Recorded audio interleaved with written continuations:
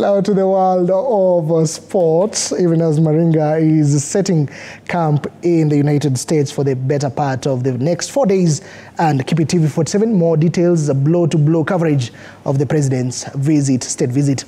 Now, Harambee Stars coach Engin Firat has named 25 players in his provisional squad for the 2026 FIFA World Cup Qualifiers against Burundi and Ivory Coast. The coach has retained most players who triumphed at the four-nation tournament in Malawi in March, while calling up some new faces. Among the new faces is Kenya Police defender Brian Okoth, Gor Mahia's Austin Odhiambo. Additionally, the coach, that is Firat, has summoned Tobias Norst, who plies his trade in Germany with SV Val. Bruce Kamau, who features from Perth Glory in Australia, and Adam Wilson, who plays for, that is Bradford City in England, has also earned a maiden national team call-up.